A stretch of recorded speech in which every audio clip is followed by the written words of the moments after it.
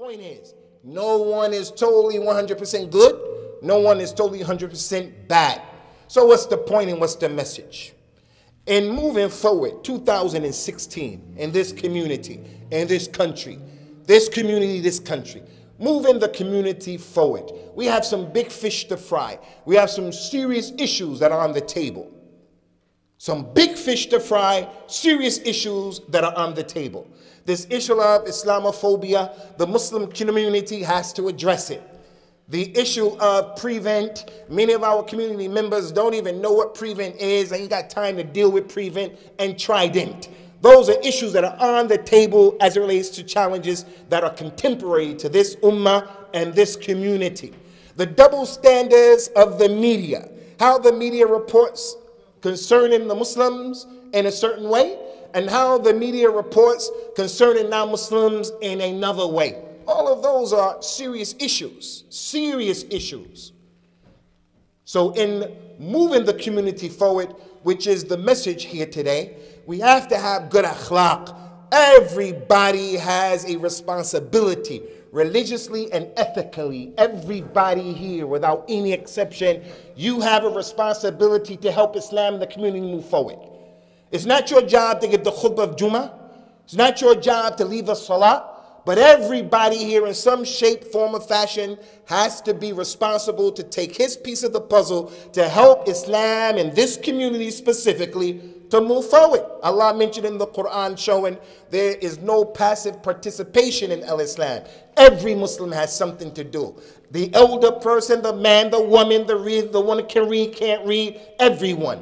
He said in the Quran, وَلِكُلٍّ وِجْهَةٌ هُوَ مُوَلِّيهَا فَاسْتَبِقُوا الْخَيْرَاتِ.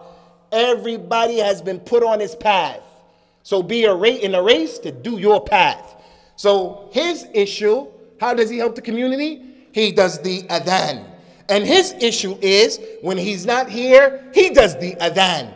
And his issue is, he gives sadaqah every single week to take care of the masjid. And his issue as an elder is, he's going to give advice and extra instruction. And this person over there, his issue is, and on and on and on. Everybody has to find out what's my lane, and I got to get in my lane. So the man came, and he wanted to know, Ya Rasulullah, what can I do to help Islam? Because I don't have any money, I don't have any knowledge, I can't do a lot of stuff. What can I do? He said, help the community and do good by holding your hand back and holding your tongue back. If you feel you don't have anything to offer, shut up and get out of the way. Because we have a lot of work to do. Serious issues that are on the table. Our children in this country, our children, there's no time anymore for Muslims to be playing around and playing games. And in communities like this, communities that are up in the north, not the big metropolitan cities like London, like Birmingham, like those big cities, a lot of time in cities like this, we become very easy and complacent because the lifestyle up here is kind of easy.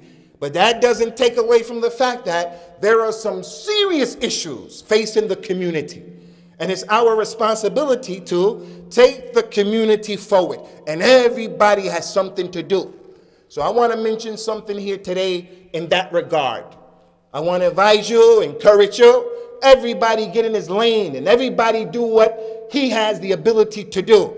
And do your job and try to do your job well. And if you're one of those people who feels I can't do anything, then help by not delaying the progress. Help by not being a distraction. Help by just sitting on the sideline because you're helping us, just not causing us to carry dead weight. But there's one characteristic trait that Islam came to eradicate. And this thing, it stops the community from moving forward. It stops the marriage from moving forward. Anyone who suffers from this is a problem. And I mentioned it very briefly the last time that I was here in Ramadan, but I didn't get a chance to expound upon it. And it is critical when it comes to moving the community forward. Community development. And that is one of the things that the Quran and the Sunnah came to tell everybody, you have to deal with this within yourself because everybody has this issue, is the issue of being an individual who complains unnecessarily. Complaining unnecessarily would destroy the marriage. Complaining unnecessarily would destroy the development of the child. Complaining unnecessarily as a community member, being a person that complains and all you do is complain, that prevents the community from going forward. It happened during the time of the Prophet sallallahu alaihi wasallam.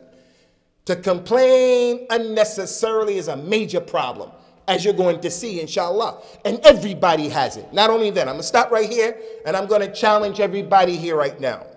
Everybody pay attention after Salatul Jummah, inshallah. Pay attention to the first person who comes to you and listen to what he says. And you watch how many people complain to you about things you don't have any ability to change. That's just the way the people are. The nature of the people is we complain. And that's what Allah said, and that's what the Quran has said as well. Allah and the Prophet ﷺ in the authentic hadith. He said in the Quran, subhanahu wa ta'ala, إِنَّ الْإِنسَانَ خُلِقَ هَلُوعًا إِذَا مَسَّهُ شَرْ جَزُوعًا وَإِذَا مَسَّهُ الْخَيْرِ مَنُوعًا. Verily, mankind has been created in haste. He wants everything yesterday. This masjid right now, as it is right now, it just didn't pop up like this. When this masjid was first started, when that masjid over there was first started, it just didn't pop up like that. So people came and the masjid was right here. It was a gradual movement until we got to this point right here today.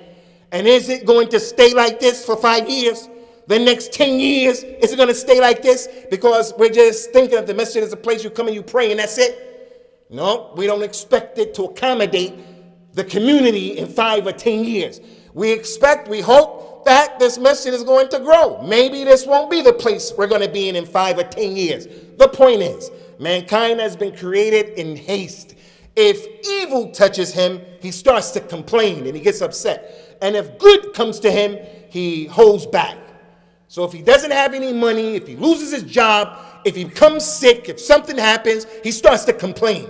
And then when Allah gives him good health, when Allah gives him a job, gives him money, he doesn't give, he doesn't help. That ayah goes to show from the nature of Bani Adam, and Nahu yashtaki, he's going to complain. That's just how it is. Prophet Muhammad mentioned in an authentic hadith, showing, sallallahu alaihi wasallam, everybody is going to complain.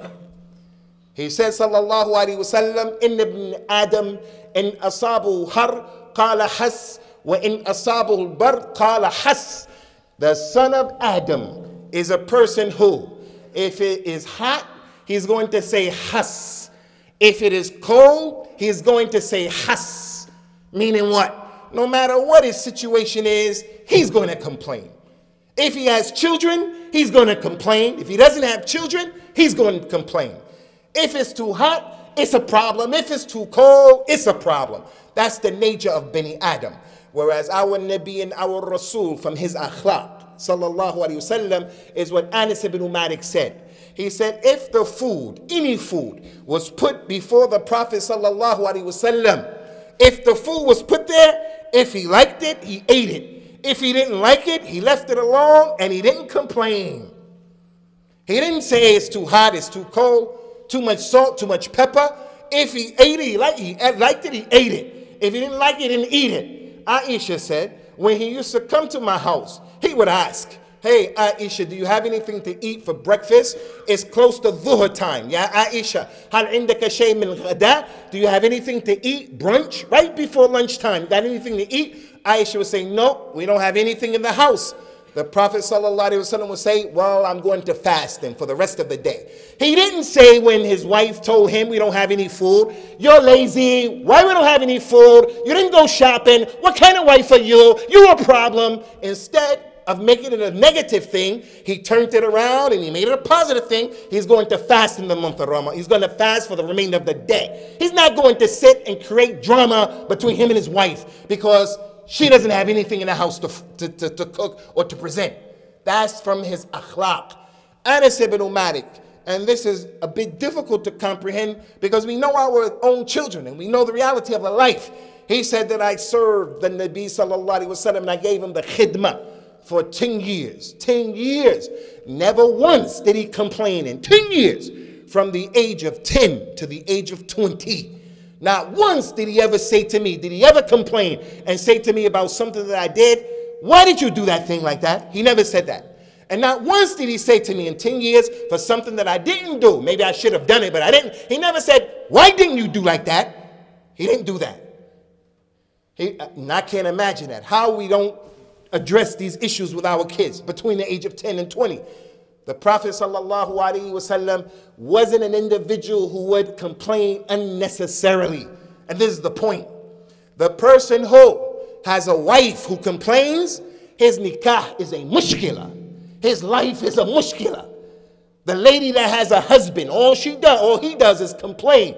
Her life is a problem. And there are men who are like that. And there are definitely many women who are like that. The young man, the kid, he has a mother, a father. Both of them complain. That's all they do is complain. Or one of them, they ride him and all they do is complain. His life is going to be a problem. We got to be balanced. The community where we have individuals that all they do is complain, it's going to be a problem.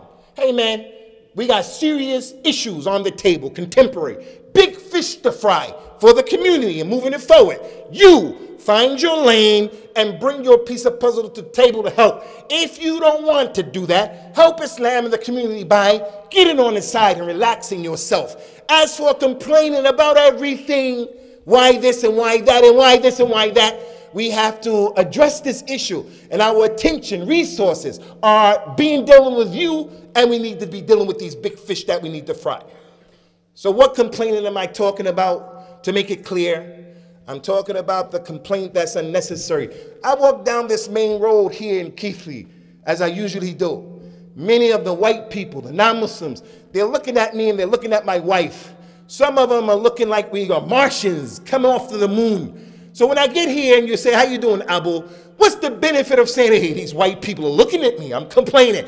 What are you going to do about it? Are you, the one I'm complaining to, going to go and change all of their minds? Why waste time mentioning about an issue? You don't have anything to change. You can't. Hey, the weather is really hot today. Oh, it's so hot today. It's really hot.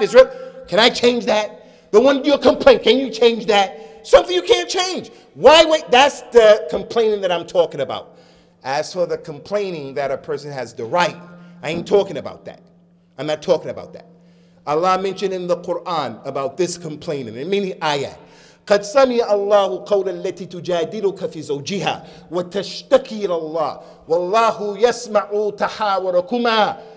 Verily Allah hears the complaint of the lady who is complaining to you, Ya Muhammad, and Allah hears your discussion because Allah is all hearing and Allah is all seeing. So when the husband treated his wife bad, the treatment of the husband caused the wife to go to the Nabi sallallahu alaihi wasallam, caused the wife to go to the courts, caused the wife to go to her wali, caused the wife to go to the imam, caused the wife to go to someone to give her haqq. This is not the complaint that I'm talking about. That's permissible. She wants to get his haqq. The man borrowed from this man money, and now he wants his money, and the guy is running all over the streets. Every time he sees him, he's running. So he goes to people and say, help me to get my money. I'm not talking about that. I'm not talking about that. The Iraqis, the Syrians, the Palestinians, they have every right to complain. I'm not talking about that. They have every right to complain. Our children, they are right now in the holidays because it's the summertime, so school is out. For 5 years, the people of Iraq, the kids are forced holiday. They don't go to school. They have every right to complain. Muslims in Kashmir, they have every right to complain that the world right now, for the last 2 weeks, not even aware that Muslims in Kashmir are being killed and that the problem has escalated and the world doesn't even know about it. Kashmiris have the haqq to complain about that. I'm not talking about that complaint that the one has the right. African Americans in America, we have every right to complain, to say to the American government, you people are munafiqun. You people have nifaq, going all around the world telling people about human rights and telling people about democracy when African Americans right here in America, we don't have any rights. You don't take your license with you to drive and a cop stop you, he may blow your head off because you don't have your license, because you have a broken tailgate. So they have a right to complain. We're not talking about that. We're talking about the complaint for the sake of complaining. It has no benefit, no khayr, no fa'idah. This is the one that we're talking about. The one that after the khutbah al-Jum'ah, someone's going to come to you and he's going to say something. When you look at him, you say, man, that is a complaint. That's what I'm talking about. The one that happened to Bani Israel. Now, you all know, inshallah, everything that happened to Bani Israel, we're going to do it as the Prophet says, sallallahu alayhi wa sallam. لَتَتَّبِعُنَّ سُنَنَ مَنْ كَانَ قَبْلَكُمْ شِبْرًا بِشِبْرٍ وَذَرَاعًا بِذَرَاعٍ. You people are going to follow what happened with the people before you, handspan by handspan, armspan by armspan. And one narration is said, if one of them were to have relations with his mother in public, someone from this community will do the same thing. If they go into a lizard's hole, you're going to go into the lizard's hole. So everything Bani Israel did, we're going to do. So all you got to do is read the story of Bani Israel in the Quran and the Sunnah. Everything that happened is going to happen with us. They worshiped other than Allah. They went crazy. They went against their prophet. They gave prophet hard time, bad time, everything. One of the things that happened with Bani Israel, when they got out of bondage and they went and left Egypt, and now they have challenges that are in front of them, challenges on the table, and they have to build their community. After being in bondage, stuck in the mud, they have to build their community. One of the first things that they started to do was to complain to Musa. One of those ayat that tell that story is the statement of Allah Ta'ala, وَإِذْ قُلْتُمْ يَا مُوسَى لَن نَصْبِرَ عَلَى طَعَامٍ وَاحِدٍ فَادْعُ لَنَا رَبَّكَ يُخْرِجْ لَنَا مِمَّا تُنْبِتُ الْأَرْضُ مِنْ بَقْلِهَا وَقِثَّائِهَا وَفُومِهَا وَعَدَسِهَا وَبَصْلِهَا. Remember Bani Israel, where you said to Musa, hey Musa, we can't be patient eating the same food all the time. When they were taken out of Egypt, all they can eat was a bird called salwa and another delicacy that was delicious called al-manna. So you heard the name of the girl, salwa. It's a succulent bird, better than chicken, better than any bird you can think of. But those were the only two things that they can eat.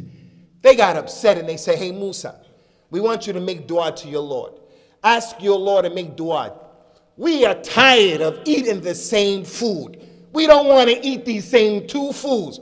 We want to eat onions. We want to eat lentils. We want to eat herbs. We want to eat cucumbers. We want this. We want that. Some people read that ayat and they think that that ayat is talking about the dietary law of Bani Israel. It's not talking about the dietary law of Bani Israel. That's talking about the complaint of Bani Israel. Hey, Bani Israel, just recently you were over here in bondage and you were in the dirt. You didn't have clothes to protect you from the sun. Your clothes were ripped up. Not only that, worse than that. Pharaoh used to kill your sons and used to leave your girls to live. Why did he leave the girls to live? So that if Pharaoh or the wazir of Pharaoh or the army man of Pharaoh, if he wanted to come to take your wife, your sister, your mother, your auntie, Bani Israel, all he has to do is take your 16-year-old daughter, 13-year-old daughter, and none of you can do anything about it because you don't have any clothes. You're weak and you're in the mud, you're in the dirt, and you're working all day. That's your condition. That's your condition. Yeah, it's hot. Look how hot it is. That's your condition. Musa came. By Allah's permission, Musa took them out of bondage. By Allah's permission. When they went through the Red Sea, each tribe had his own lane. Stay in your lane. Know your lane. Each tribe, the Quran said, each tribe had his own lane. Bring your piece of the puzzle. Worry about your lane, about what you can do. Don't worry about the guy way over there. You do your job. And they went to the other side. They turned around, and here comes Pharaoh, and here comes his host, his army. Allah killed them. So why are you telling us right now, Bani Israel, you want cucumbers and onions, and you want this and you want that? What you have to do is compare your life, how it was over there in Egypt. If you think it's too hot here, what about the heat of Somalia, Eritrea, Sudan, the Gulf states, Kashmir, Pakistan? It gets hot here 1-2 days, and the people start jumping up and down saying it's too hot, it's too hot. And when it gets cold, oh, it's too cold, it's too cold. What about the heat and the cold up in Alaska? You got to be like that. That's how the Muslim is. He's going to compare his situation with Bani Israel. That's what that story is. That's the complaining that we're saying is not permissible. We're trying to move forward, and we're taking things forward, and here's this individual, all he does is complain. The microphone is too loud. We shouldn't have brought it from this company. Why did you put this window there as opposed to the other window? Why did you hire him as opposed to him? And that's all these kind of people do. I say, no one should be eliminated. The ayat, وَلِكُلٍّ وِجْهَةٌ هُوَ مُوَلِّيهَا فَاسْتَبِقُوا خَيْرَاتٍ. Everybody has his piece of the puzzle. So get it and be in a race to do the best that you could possibly do. A lot can be said, Ikhwani, but I have to wind this up. And before you start complaining that I went past the time, let me just make this point very quickly, before you complain. There is a minhaj in al-Islam, a minhaj, how to do everything. The khutbah al-Jum'ah, the imam has to know what is the minhaj of delivering the khutbah. Do I come here and start talking to the people about something that's above their ability to comprehend? Do I come here and start talking to the people about something that has nothing to do with the price of peanuts? I'm going to talk about a khutbah that happened in Baghdad 600 years ago, and right now our kids are leaving Islam.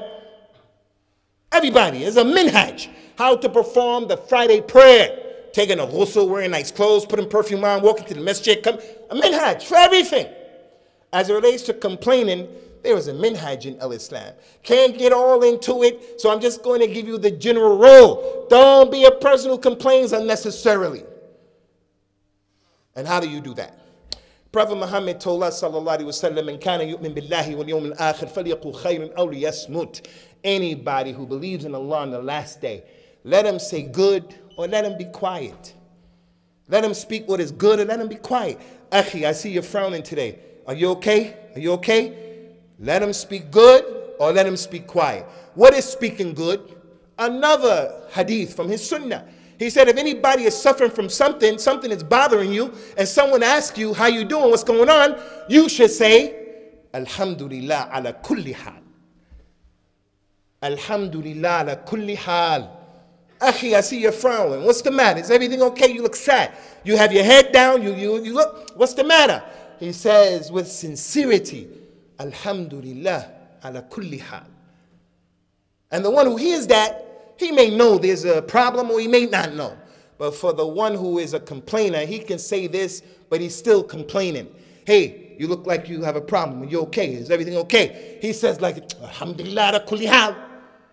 Alhamdulillah ala kulli hal. So that's the complaint in and of itself. That ain't how we say it. You say really believe in it. Alhamdulillah ala kulli hal. Because it could be worse.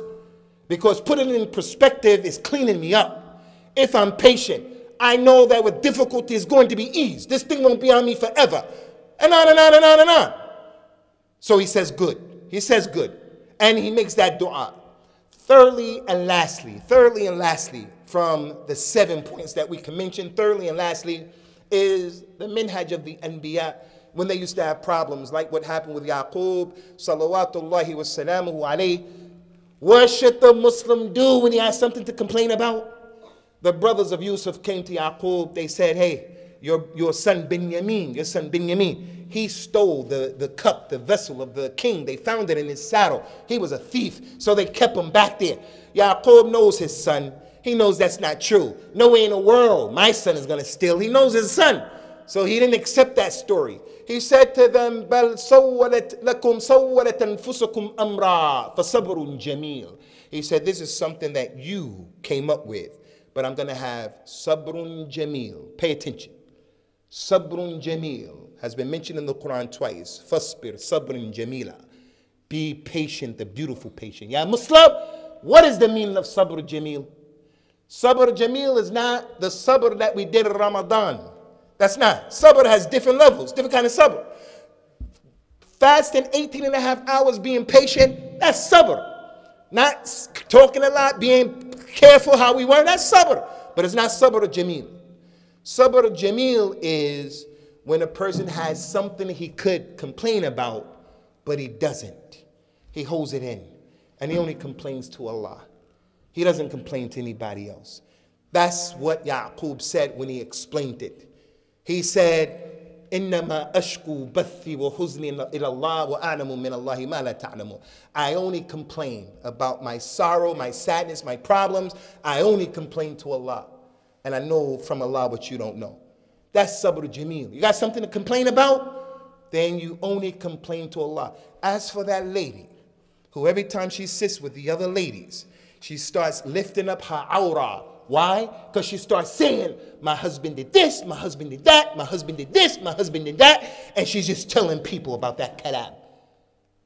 Not people are going to help her. People are going to go to other people and tell them about it.